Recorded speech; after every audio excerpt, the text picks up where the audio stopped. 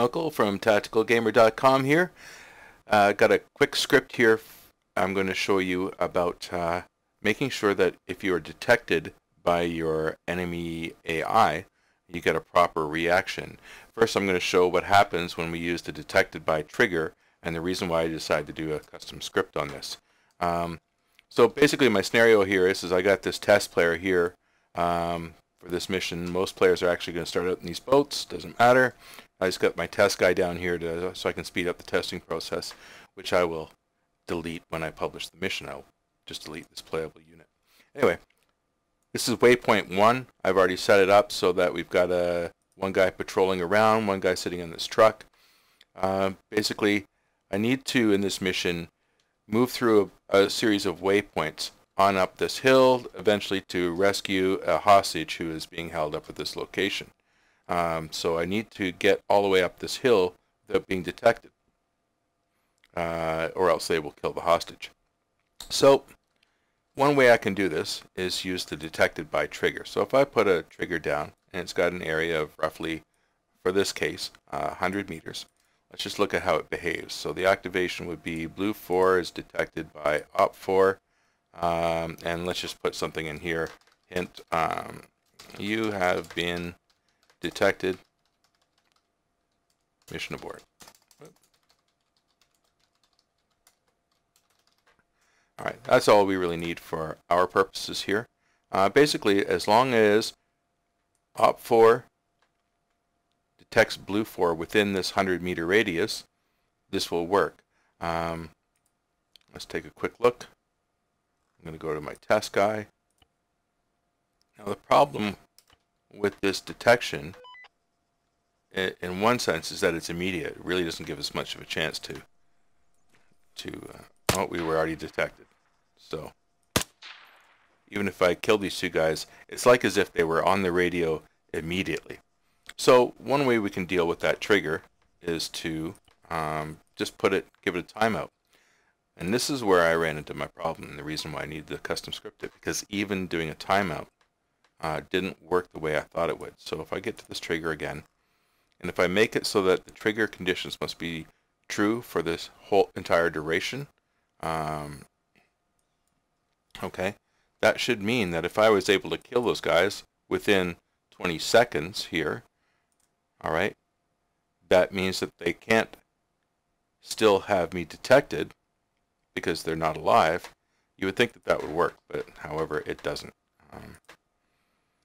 It still fires on those units as if they're still detecting me, even though I might have killed them within 20 seconds. So it's basically, I'm trying to simulate the fact that they might have seen you, but they haven't got on the radio yet and informed the entire group of your location, or that there's an attack coming in, that sort of thing. So I don't think that guy had a chance to see me. And so there we go. They certainly didn't have a chance to get on the radio. And this means that in 20 seconds I should be good, right? We can complete the waypoint. Alright, I've completed that one waypoint, and I can move on my way. But again, you can see that I still got detected, even though these guys were dead and could not have been on the radio. So we're going to do a custom script. Okay, so basically in the init player local script, I'm just going to call a new function, which is the script that we're about to write, or I have written. I'll just walk you through a bit of it. It's going to pass the current player to spawn the script from memory. Alright, so my last video was about how to set up scripts into using functions. Don't need to do a whole lot about that, but as you can see, I've created a class as detected as a TG function, and it's in the client folder, and when I open that up, this is what we have. So basically our player is this select 0 as we pass that player to the script. I could have just said player, but decided to do it this way. We have a radius that we want to have around the player, that so within, if as long as an op4 unit is within, and the default is actually 500. I believe I created it to be. So I could put default as 500. Anyway, you could put player or radius player detected equal 500 if you don't want to do a custom description.txt file and custom parameters. I wanted to make it so that players could make it easier or turn up the difficulty even to replay this mission.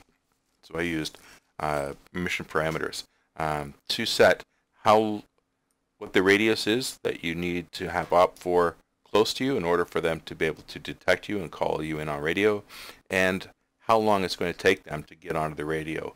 I've set up 20 seconds here. That might be a bit long. I might need to shorten it down after some play testing to maybe 10-15 seconds, but we'll see.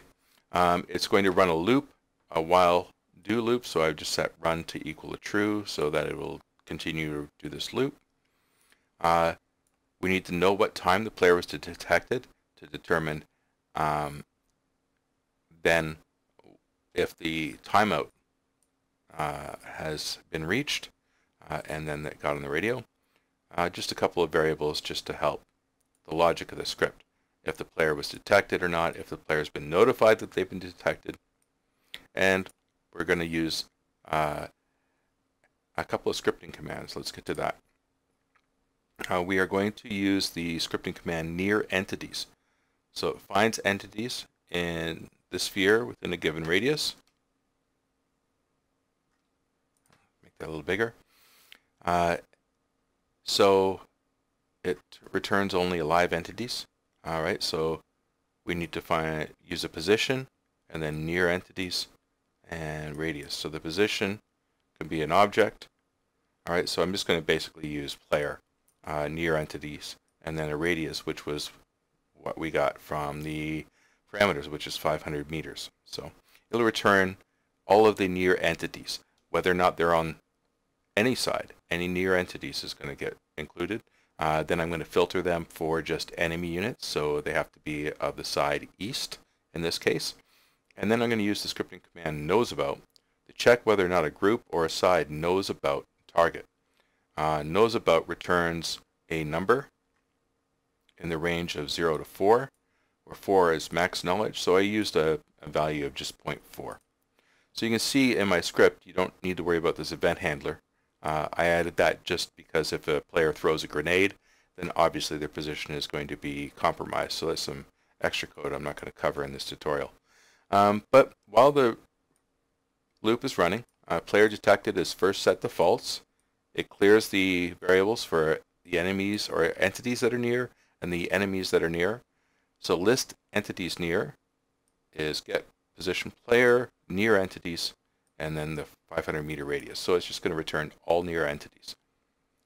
Then for each one of those entities that are nearby, it's just filtering for if the side is equal to east and if they are alive.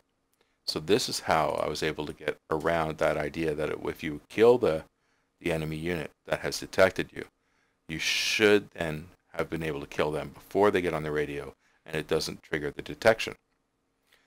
Basically list enemies near pushback is going to store each one of these that is an east unit and is alive, then it's going to add them to an array called list enemies near, and we're going to use then that list to check whether or not we're known.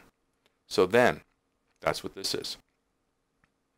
If I put a space in here, this little block here, then is the next one, list enemies near. For each of them, I'm going to just basically check to see if each entity knows about our player. So this runs on every single connected client.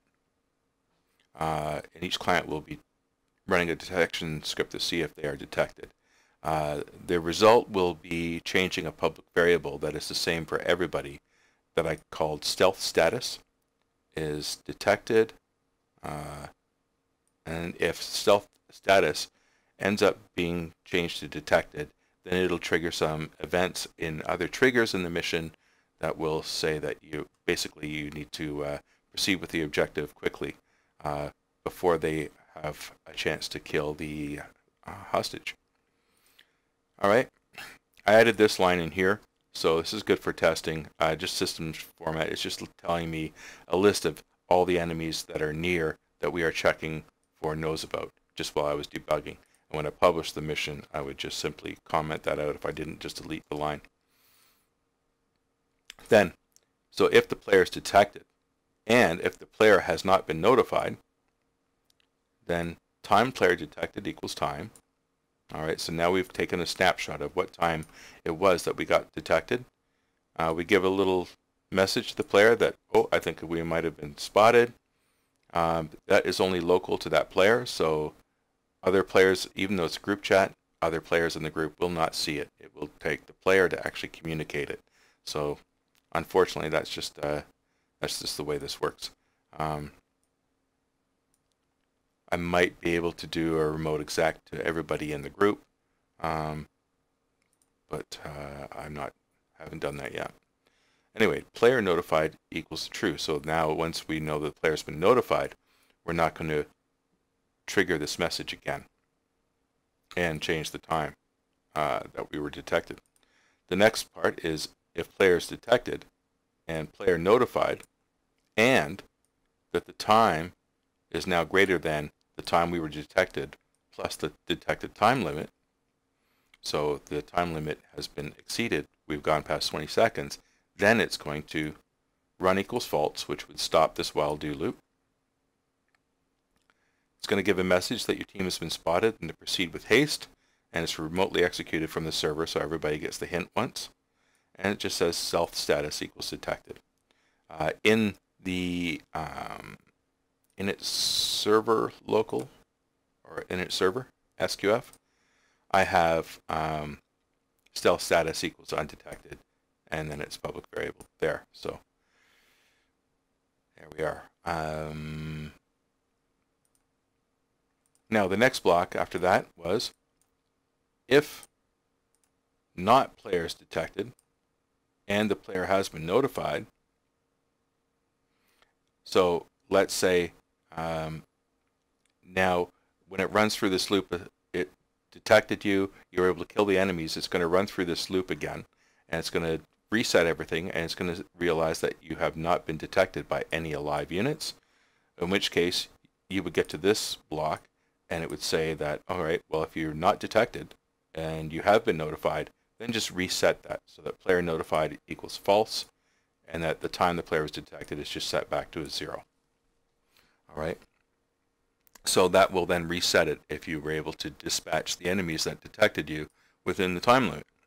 And that's basically it. I have another fail-safe line here that if I had other events in my mission, that if the VIP status, you've secured the hostage, or that if you were detected because of my event handler up here, that it would just stop running this script, because once you're detected, I don't need to detect that you've been detected again.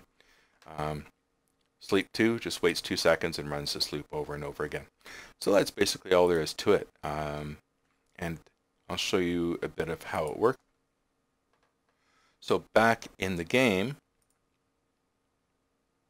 the nice thing about this is that now when I had just the trigger, 100 meter radius, I would have to put one trigger over this entire AO. So, you know, it would have to be whatever, this is like what, a 3 kilometer area here, whether or not we were detected, because I would want to have a boat out here, like be able to cover it in case the boats came in nice and loud and these guys actually detected them. I would want to know that. And in my version of the actual mission, there's a lot of enemies all the way around here. They're not placed on this. As a matter of fact, let's just open up the actual mission file. So this is my actual mission, with all the enemies laid out and that. So I'll have to activate my test guy. So I'm going to make him playable and then put the probability of presence back up so we can play him. Okay.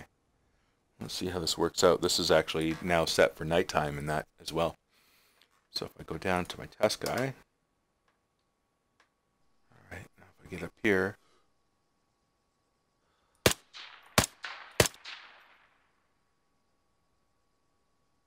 oh, I think we've been spotted, he says. Okay.